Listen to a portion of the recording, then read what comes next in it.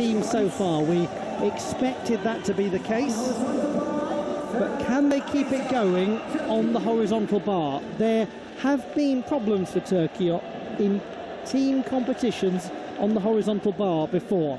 You're exactly right, Ollie. This is one of the events that they are less well known for being really consistent on.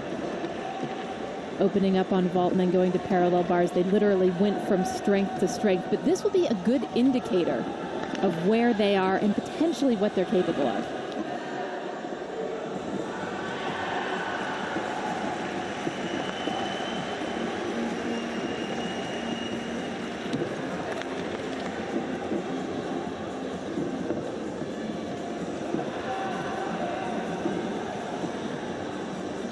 So far, so good for Arican. Full twisting double layout.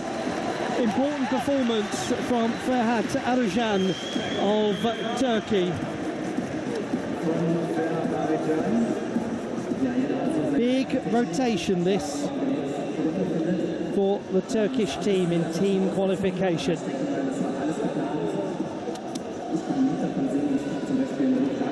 Quite a tall man, Arican, so he has to modify his technique sometimes for an event like horizontal bar, but he has got it down.